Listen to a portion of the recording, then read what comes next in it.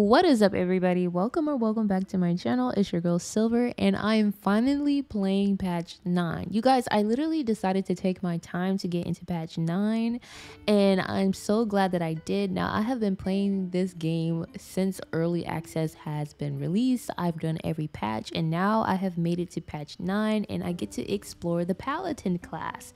And not only that, I even included a class that I didn't ever play during this whole entire time, and nobody told me how awesome the barbarian class is. So in today's video, I am literally showing you guys how the paladin class, the barbarian class, and the bard class, along with Lae'zeal and Shadowheart, obtain the EverBurn Blade.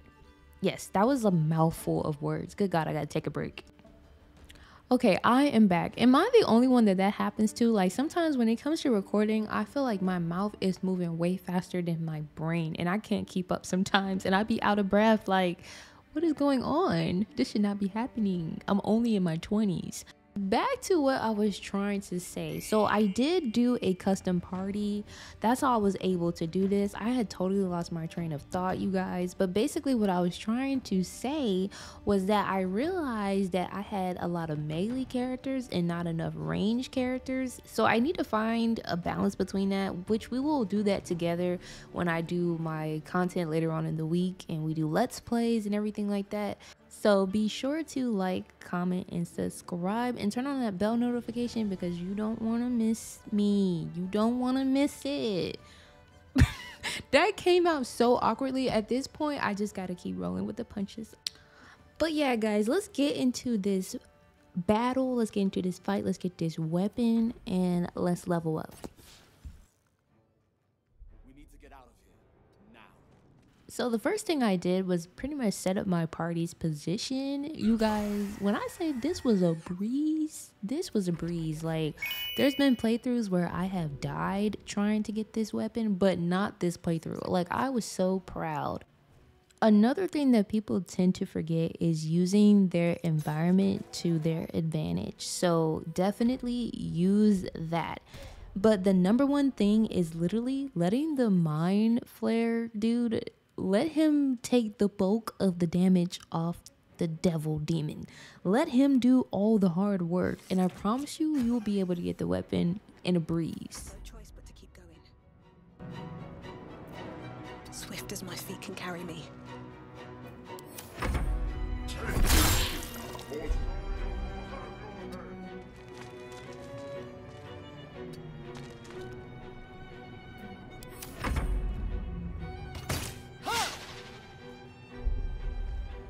On my feet. I wonder if this is worth the cost. And away I go. So yeah, majority of this fight was just me setting up each character's position and making sure I get rid of the little guys, because you do not want them gaining up on you. And another thing that helps with this particular battle is making sure that the mind flare guy does not die first, because once he dies, y'all, then all of the commander's bodyguards will show up, and that's where the fight can get a little difficult. So I just kind of made sure that I had my crew in like the escape abort area just in case we weren't going to be able to get the sword. But obviously we got it. We didn't need to abort anything. But yeah, that's my second advice. I was so happy once I seen that the commander's HP was on 5, because this fight literally took about 15 minutes, which is not bad at all. 15 minutes for this fight is not bad. But I was like, oh my god, we really need this level up, because before that my characters kept failing perception checks, saving throws. So I'm like, we need to get to level 2 so I can utilize these points a little bit better and allocate it to the builds that I really want to go for. So yeah, I was super ecstatic when he was just basically about to die.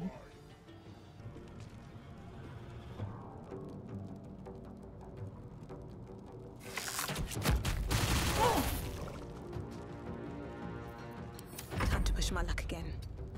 Oh! Ooh, thank God he missed. Yes!